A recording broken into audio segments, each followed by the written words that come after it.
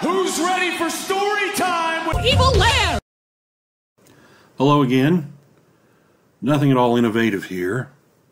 This video will be reasonably short, as I'm just using existing practices, but on a different length of wire, so that I can operate on more bands. Here's a plot of my 80 meter to 10 meter in-fed half-wave antenna. As you can see, I'm unable to use 17 meters, 30 meters, and 60 meters without an antenna tuner. If I'd built a less efficient antenna, it would be broader banded, and 17 meters might be less than 2-to-1 VSWR, but I'm not going to intentionally build a less efficient antenna. Another thing would be to shorten the wire a little bit to tune for the higher portions of the other bands, which would also probably get 17 meters under 2-to-1, but I don't really do single sideband, so that's not for me.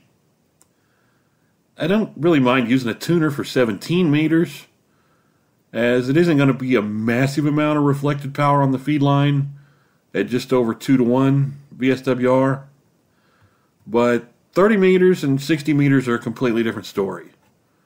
And just because a tuner makes the transmitter or the amplifier happy, it doesn't make it a good solution. At about 6-to-1 VSWR and 30 meters, over half the transmit power is going to be reflected. And 60 meters is going to be far worse than that. And that's just completely unacceptable. So my solution is to construct a second in-fed half-wave antenna.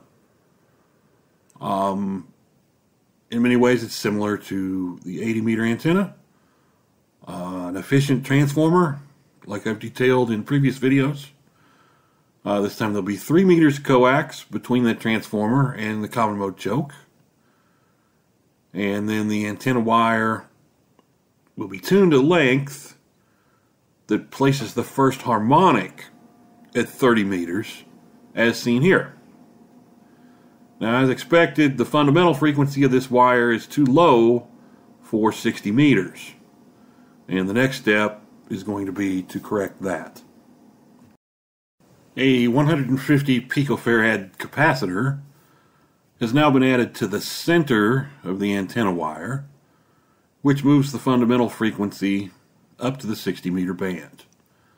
The value of this capacitor may vary some in your environment. The overall length of this antenna ended up being 26.7 meters, or 87.5 feet.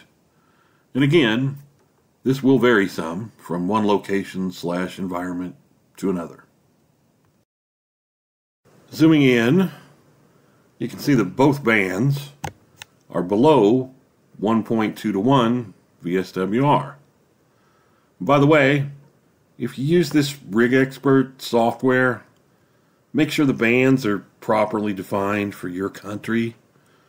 Their default ITU Region 2 60 meters was wider than it actually is here in the USA, and had I not caught this, I would have erroneously used a different capacitor value to center 60 meters.